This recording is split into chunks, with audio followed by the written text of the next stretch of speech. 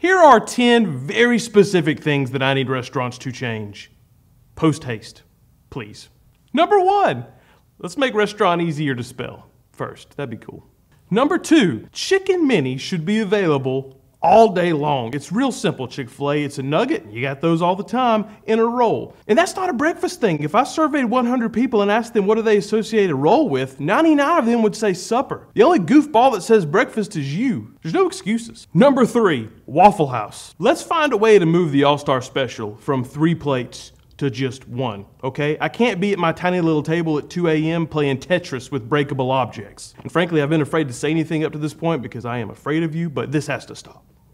Please don't hurt me. Number 4. This one is directed at Firehouse, but it pretty much applies to any place with the rewards program, and that is stop changing the rewards. I was this close to earning a free party tray from Firehouse, and they took it away from me.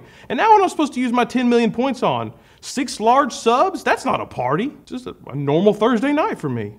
Number 5, Burger King. Just stop, please. Number 6, McDonald's. Y'all gotta fire whoever's in charge of Happy Meals, okay? Y'all are putting the worst toys in there. We had the best toys when we were kids, and now the other day my daughter got a build-it-yourself Jenga kit. I'm not even joking. What is the point of that? And stop with these toys that don't really do anything unless you download an app. The whole point of toys is to get the kids to stop looking at their tablet. You blew it, okay? Real serious question, McDonald's corporate. Have you ever met a child? And while we're on the subject, the adult Happy Meals ain't gonna cut it, okay? I don't know what any of this is, even this new stuff that you're doing with Cam Newton, okay? No adult wants to reach in to grab their 10-piece nugget and pull out a nightmare. What is this?